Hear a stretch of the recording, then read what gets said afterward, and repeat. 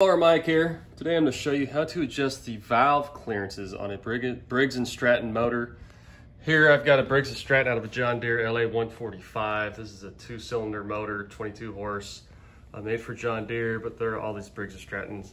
They're pretty much the same. The same process applies whether you got a single cylinder or a 2-cylinder like this one. So the first step you want to do, you want to remove the spark plugs. So to do that, this is just a 5/8. They're all pretty much 5/8 socket. Pull her out. And on a 2-cylinder motor, you're going to want to pull out both of the spark plugs. That way you have no compression, and that way we can turn the motor easily. Next step, you want to remove the valve cover. Once you have the spark plugs out, these are just a 3/8 inch bolts. I'm a little impatient, so I like using my electric screwdriver here. Pull them out. They shouldn't have that much force on them. Just these 4 guys, and we'll see what's going on here. All right, now we got the valve cover off. We get to the fun part. See what's underneath there. So just to give you an overview of what's happening underneath this valve cover is you'll see the push rods right here. So you have 2 push rods. What those do, those ride on the crankshaft. And as the crankshaft turns, the push rods push up on this rocker. This is a valve rocker. And it pushes up, and then it pushes down on the valve on the other side. So this is the valve spring. So as the motor turns, the crankshaft is pushing on these push rods, and then it push downs on the rocker, and the rocker pushes back on that valve. So this is the exhaust, this is the intake. So right now, it's pushing down and it's opening that exhaust valve, allowing the exhaust to escape out of the cylinder.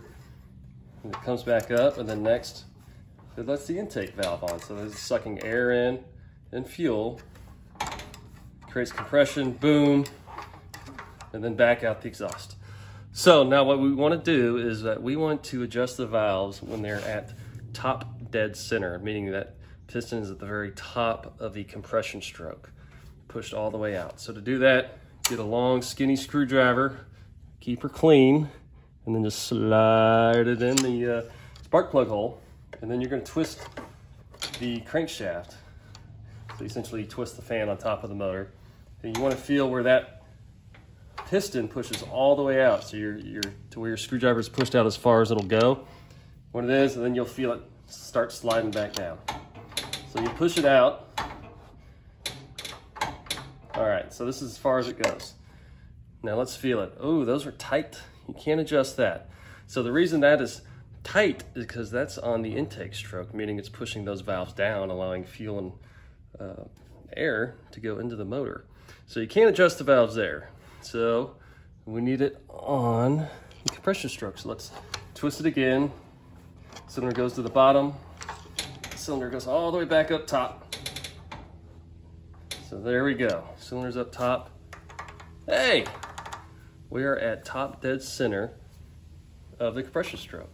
So it's creating compression inside that cylinder, and in order to do that, it's got both these valves shut. And while they're shut, that is when we check the valve clearance. Next step, we want to adjust the actual valve. Now, on these Briggs & Stratton motors, pretty much all of them, out of the big box stores, out of your regular lawn mowers, the dual and single cylinders, they all adjust to about 0.005 inch. The book says 0.004 through 0.007. I just go 0.005 on each side. Now, in order to do that, we're adjusting this clearance here. So you can see that one's awfully loose. You want to first loosen up the lock nut on there.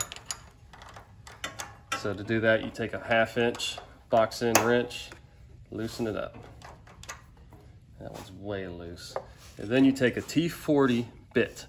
Now, to save you a ton of time and cursing, I like to put it on a regular screwdriver end with the head on the end. That way it gives you a lot more control.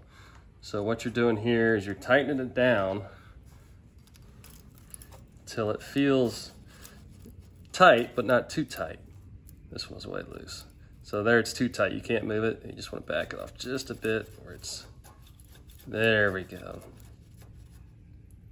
And it's, you just got to play around with it a bit. So that feels pretty good where it slides in.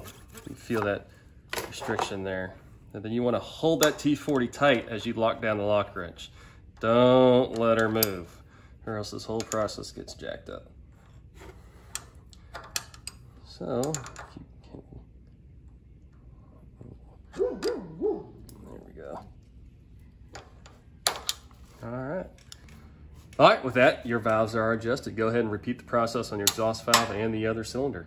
I'm also going to post a video on a common failure point on these aluminum push rods that cause a lot of issues on these models. It's a failure point that you've got to be aware of when you're looking at these things. So with that, I'm out. I hope you enjoyed it. Please subscribe.